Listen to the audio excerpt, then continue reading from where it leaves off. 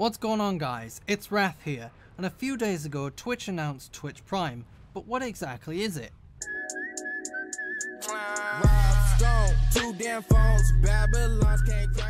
Basically, Twitch Prime is a premium version of Twitch that comes with Amazon Prime.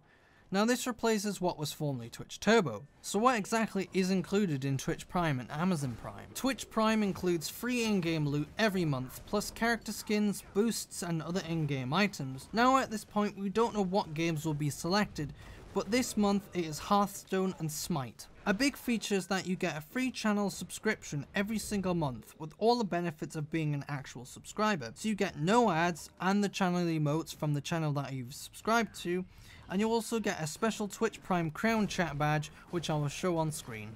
Now, since you have to buy Amazon Prime to get Twitch Prime, what does Amazon Prime offer? With Amazon Prime, you can watch thousands of movies and TV shows. They have an audio library of over 1 million songs that you can listen to ad-free. And don't forget the famous one-day fast delivery on millions of Amazon items. But the most important factor is the price. It's not cheap at £79 a year.